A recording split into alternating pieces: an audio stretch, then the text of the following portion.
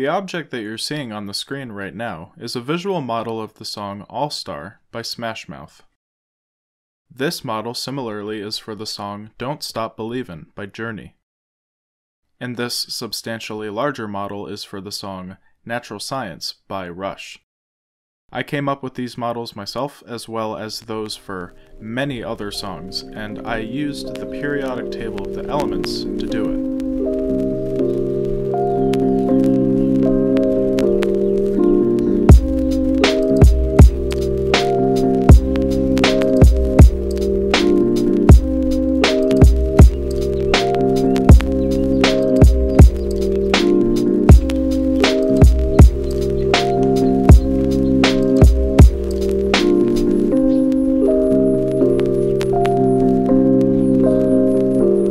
So, I'm a drummer, and I play drums for my college's rock band, and I've been doing it for a few years, and it's pretty fun. We've been learning a lot of songs, but I'm also an art student, and I take a lot of classes, and I have not a lot of time in order to learn the songs that I have to play for rock band. So I've had to find ways to sort of learn drum parts on the fly. Because it's important for drummers to know like when the verse starts, when the chorus starts, and how many times each of those happen above all else, because you don't want to get the rest of the band off track. So what I've taken to doing is I have an agenda book that I write all my assignments in, and I would flip to the back, and there's like a bunch of extra like places to put your classes in and stuff like that, and there's a bunch of grid spaces. And the system that I started coming up with was a system where every section of a song would get its own like little grid space, and I would fill in each of the tiny little squares with any information that I needed to let me know how long to play this section for, how many measures, what instruments to play there, whether that be the cymbals or the hi-hat, the snare drum, whatever notes I need in order to tell me what sounds to play at that part. And so when I'm listening to a song, my note-taking sort of goes like this.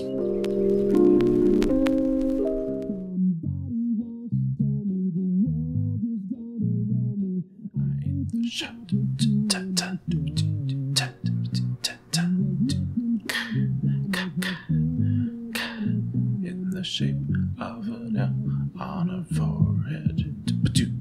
Okay, so phrase number 1 is the first verse, and it is 8 measures long.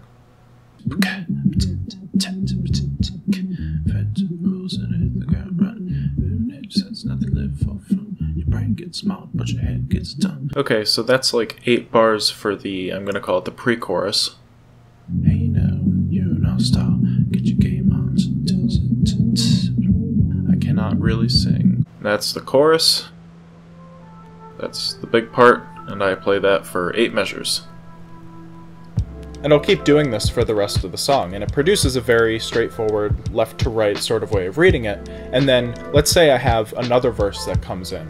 What will happen is I'll put the second verse underneath the first verse on the next line, and then if another chorus happens, in this song it does, then I'll put the second chorus under the first chorus. And you read it left to right even if there's a gap in between.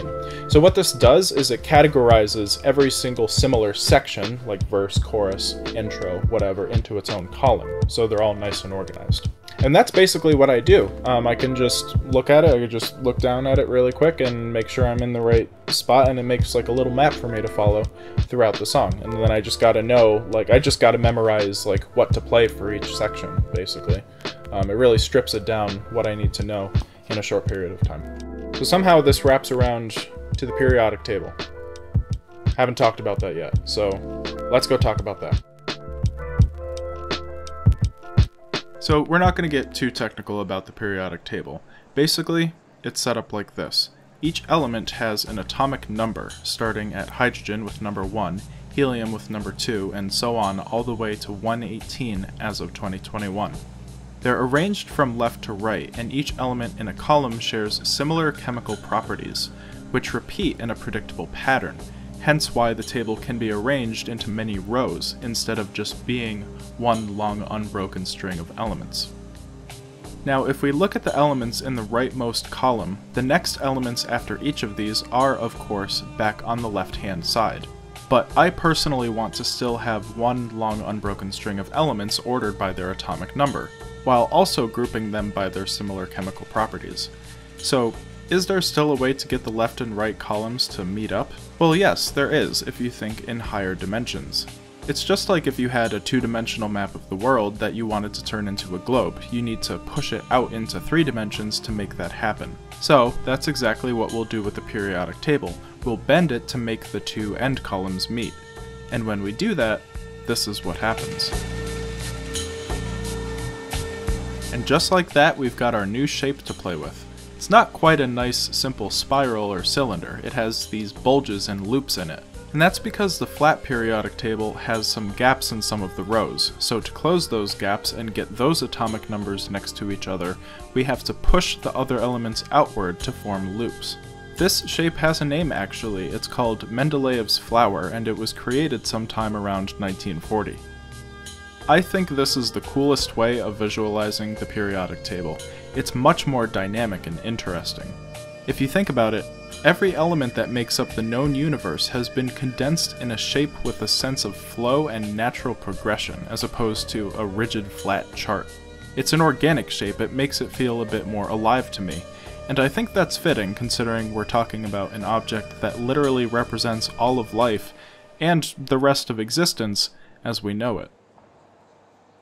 When you have both of these concepts bouncing around in your head simultaneously with the periodic table and like the little cheat sheets, I just started to notice natural similarities. It's like, I got grid over here, I have a grid over here, you read this one left to right, top to bottom, you read this one left to right, top to bottom, and at one point I was just like, what if I took my Rock Band cheat sheets and folded them in on themselves to make one unbroken path for the entire song, just like I did with the periodic table. So what does that look like? Let's use everyone's favorite All-Star by Smash Mouth. This is the 2-dimensional version, and when we wrap it into 3 dimensions, this is what it looks like. So this is it. This is the big concept right here. You can take any cheat sheet that I made for my Rock Band songs and loop them all on themselves and get these unbroken, like little spiral coil things that honestly I think look kind of like unique proto-organisms in some sense.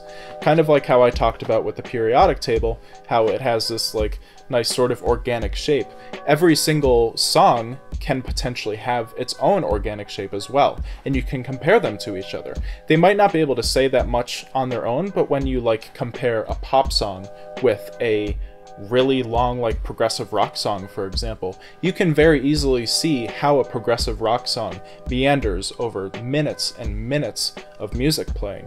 You can really use this to like talk about how all pop songs sort of have the same structure and sound, and this is a really good visual example of that. You can just put like 2 or 3 of them right next to each other and be like, there it is. You can see it with your own eyes, just like that. Wait, hold on, just a second. Let's not go writing off all pop music as the same like that.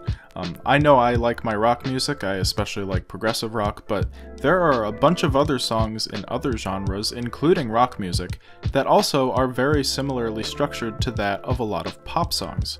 And we can unwrap this fairly easily. A lot of songs start off with some sort of theme or intro segment, then they go into the first verse, then the chorus, then the second verse, then typically the chorus again, then some sort of solo or musical break or bridge, whatever you want to call it, and then they'll do a third verse or the chorus one last time before ending in some sort of way. That's not specific to pop music at all.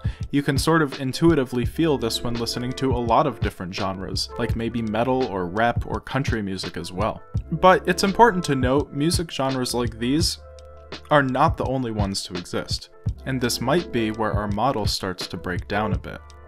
For classical music, if you're dealing with something like a fugue, which has like the same idea repeated a lot of times, but it's always a little bit different each time, I don't know if the structure would hold up that well. And hey, as long as we're talking about the fluidity of genres like classical music, why not take into consideration the wide world of electronic music, or jazz, or pop music that's not just made mainly in these places in the world? Or really, any genre of music that's made anywhere in the world. The examples that I've used obviously only represent a small portion of the totality of music that's out there, and this model of visual representation may only strongly apply to a select few genres.